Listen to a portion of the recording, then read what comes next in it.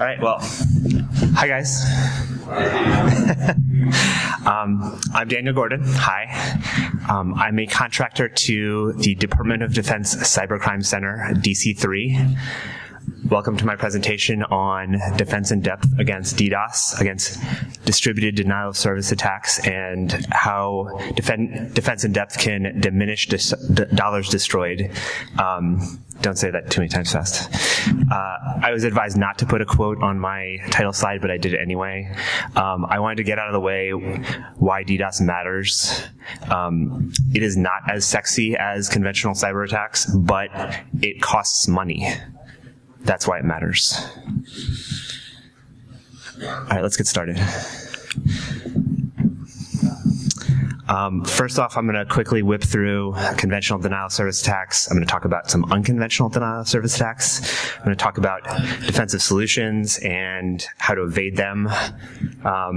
I'm going to talk about defense in depth some, and then if your defense in depth doesn't work, I'm going to talk about building resilience in your network and failing gracefully.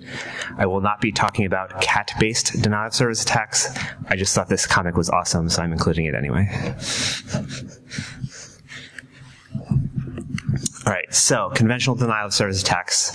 Classically, TCP, UDP, ICMP, these are layer 3 and 4 protocols. TCP is a stateful protocol. It requires a connection. So the way that these are typically conducted is a session is started, but then nothing happens, so it just sits there open, consuming the victim resources. UDP and ICMP are connection or stateless protocols, which means that they are more prone to amplification attacks, where somebody bounces traffic off of a third party and they're spoofing somebody, so that results in traffic being directed back to a victim. These are a couple of examples of ICMP and UDP attacks, respectively. Memcached has been patched for the most part, so unless somebody sets up a vulnerable server, you're unlikely to see that. But these are both ways to bounce traffic off of one party, and that results in a flood back to a victim. DNS and other exposed resources can be targeted by conventional denial of service attacks. There's no real way to prevent that, except for some stuff I'll go into later. Botnets are another common method, the famous example being the Mirai botnet, which caused somewhere in the neighborhood of $110 million worth of impact to various organizations, and had the Brian Krebs website down for a little bit. DDoS for hire is another classic example where, particularly in the gaming community, people will pay somebody to knock off the connection of somebody they don't like temporarily. And finally, application layer attacks, so layer 7. These are people attempting to use website resources by entering content into the website until it's not responsive. Buffer overflows are a way to consume additional resources. All right, so that's conventional denial of service attacks. Let's hop into unconventional. I wanted to talk about the China Great Cannon. This is something that was tested live in 2015 against resources belonging to an organization called greatfire.org. The China Great Cannon takes web requests from people outside of China to websites inside of China and injects JavaScript into their session. That JavaScript causes a call to a victim website, which generates a huge flood of traffic. It took down Amazon CloudFront briefly and GitHub briefly, even though they have massive resources, massive bandwidth. This vulnerability still exists. ISPs are still injecting JavaScript into people's sessions, so and no matter the size of your organization, you're still vulnerable to this. So it's worth your time to think about being resilient to large denial of service attacks. BGP hijacks are another unconventional denial of service attack. These are more commonly unintentional than they are intentional, though they still do happen intentionally, often due to specific countries I won't name. But like unintentionally, a Nigerian ISP, I think last year, misconfigured some of the routers and ended up flooding some things, or basically taking down YouTube for a minute, because this is a mistake that does happen. And finally, authentication brute force attacks can cause a denial of service condition. So be that password spraying or credential stuffing, if they're done improperly and you're locking out accounts when people try to brute force things in the wrong way, this is a problem that you should pay attention to. I will talk about some mitigations later. DDoSes can be used to distract from or enable a conventional intrusion. It's not something that most organizations have to think about, but if you're a Ukrainian power supplier, then maybe it's something you're aware of and need to be prepared for. And finally, email DDoS services. I am sure that some people here have been a victim of a reply all storm. Don't do it. Don't hit reply all if there are 1,000 people on an email. Liam Neeson will find you. All right, so now I've talked about unconventional denial of service attacks. Let's talk about defensive solutions. Most typically, people will contract with, a CDN, an ISP, a cloud provider, somebody with a ton of bandwidth, and just kind of hand off this problem to them. Third-party DDoS mitigations mostly work against layer 3 and 4, those are TCP, ICMP, UDP attacks. They have some limitations. So I think that their terms and conditions may prevent you from testing your DDoS mitigations, which I don't like that. They may struggle with dynamic IP ranges or having large IP ranges. And I don't know, it's handing it off to a third party may not be the right solution to everybody.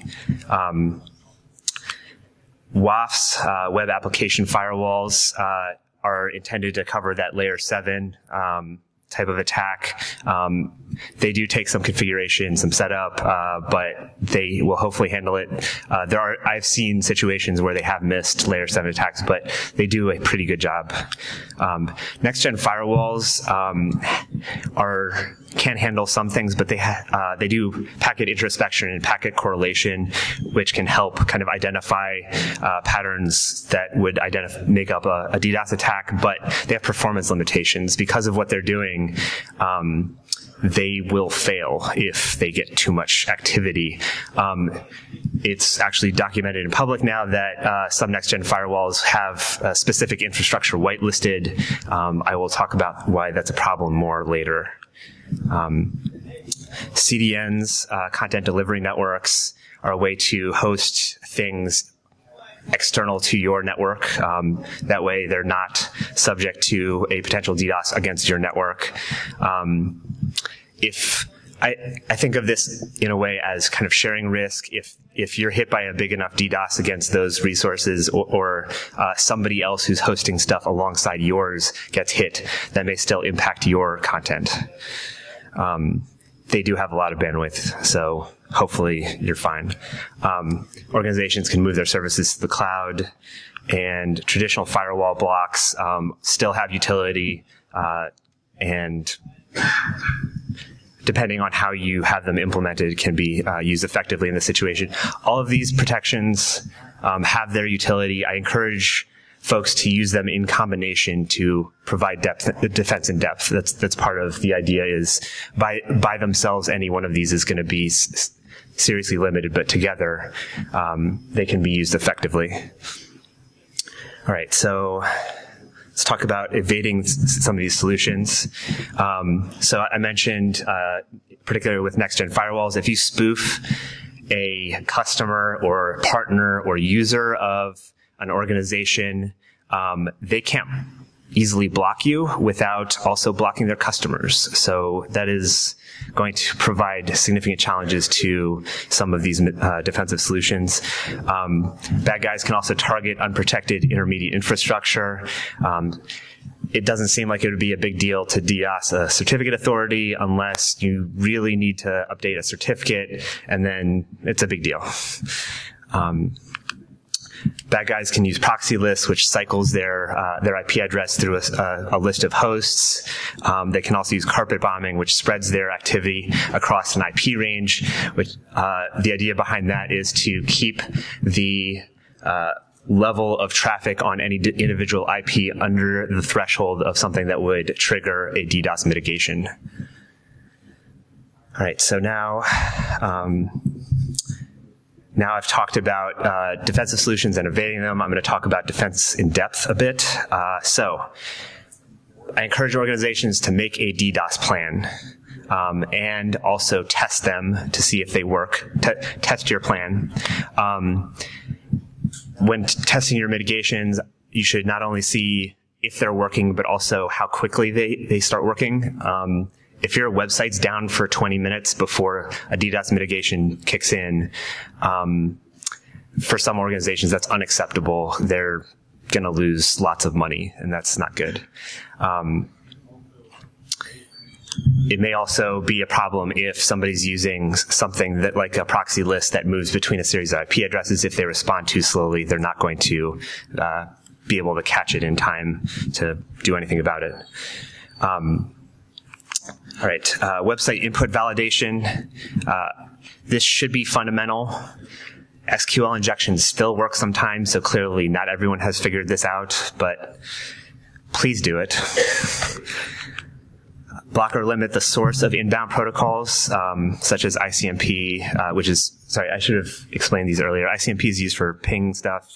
DNS is used for resolving domains. SSDP is simple service discovery protocol. It's used by IoT devices to discover what else, or lots of things on a network like printers and fax machines, not fax machines, to discover what other devices are locally on a network. These are commonly abused for this. So block or limit them. Limit the source to specific IP addresses that are trusted if you can, but also put in rate limits. There's no reason you need lots of ICMP traffic entering your network.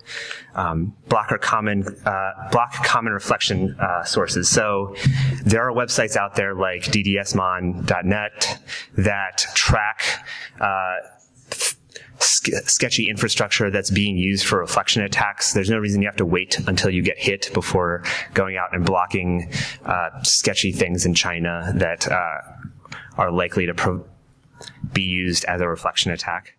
And finally, transition to a multi-threaded IDS solution.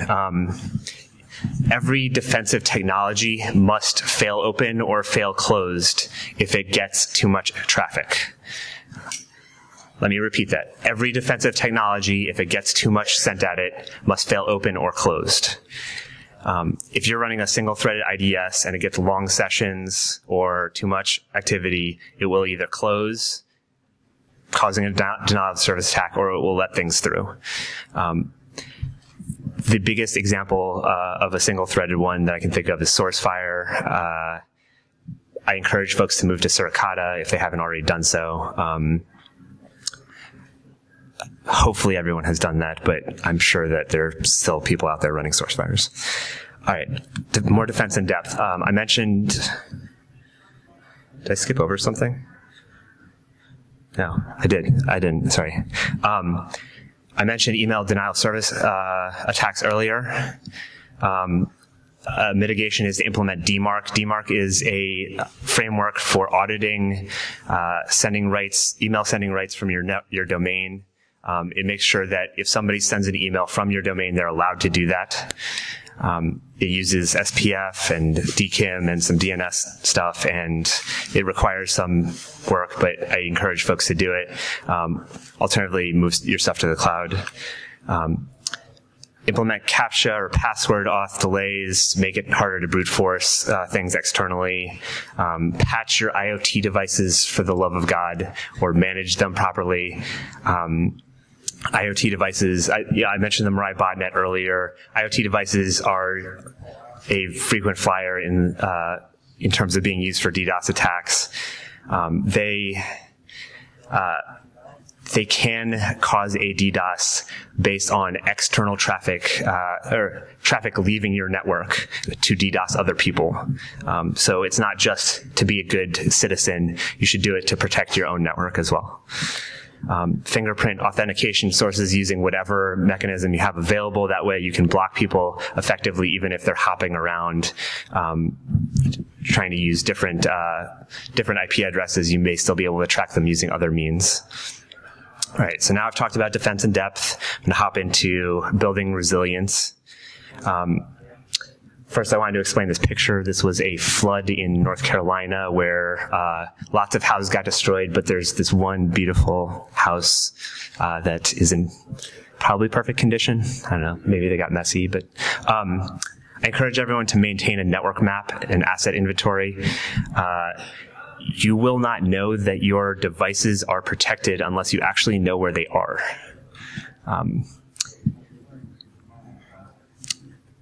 People do spin up things in the cloud, set up servers on their own. I encourage you to try to have a way to track that kind of activity. Implement network segmentation. So if part of your network is down because of a DDoS attack, there's no reason your entire network needs to be down. Segment off some resources from your web-facing stuff. Diversify service providers or cloud providers if you can. Put in a load balancer if you can, if it makes sense. These things can add overhead costs. They add effort to your to maintain for your organization. But for some, these will absolutely be solutions that provide kind of reliability, even if Amazon or Google aren't available, which does happen. Not often, but it does happen. Figure out which services are critical by talking to stakeholders. I know some of you probably don't like talking to people, but it's important to actually know what things in your business or organization need to be protected and what things don't matter at all. And then focus your resources on the ones that actually need protecting. All right, so if you really want to be resilient, though, you should host your infrastructure on a botnet. Just kidding, don't do that. It's illegal.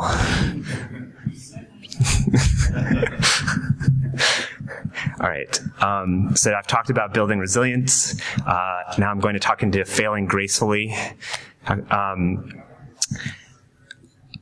Implement cloud service ceilings. I don't recommend finding out about a DDoS against your cloud resources when the bill shows up. It would be much better if you were able to shut that off, while it's happening. Invest in multiple ways to talk to your customers. If you're running VoIP over the same infrastructure that is hosting web services and it gets DDoSed, people may call you about your website being down, not get an answer, and then maybe they assume you just went out of business or something. I don't know. Yes, have a way to communicate with customers, with partners, etc., even if your primary infrastructure is under attack. Instead of locking out accounts that are being brute forced, maybe you could limit what they can access to, say, only internal resources. It's a way to prevent that kind of external problem that I mentioned earlier. Configure actionable alerts for defensive systems, even if they fail into log-only mode. So even if you're getting a DDoS attack that is just absolutely creaming a next-gen firewall, if it still logs C2 activity, command and control activity from a bad guy, you want to know about that. You want to be able to act on it, even if your next-gen firewall is unhappy. Prioritize which events you want to hold on to, even if your log files have just blown up. So if you get an alert for Mimikatz on your network, that's probably something you want to pay attention to, even if this DDoS attack is happening at the same time. And finally, configure a SIM or orchestration platform so your analysts can silence things that they don't care about so that they can still do their jobs. Let me explain this picture right quick. This was flight 1549 that it had engine failure. They landed it successfully in the Hudson. Nobody died. That is the best example of failing gracefully I can possibly imagine. That is amazing. All right, so that was the end of my presentation. I talked about defense in depth against DDoS attacks and how it can save you money. I went over DDoS attacks, talked about defensive solutions some, building resilience and failing gracefully.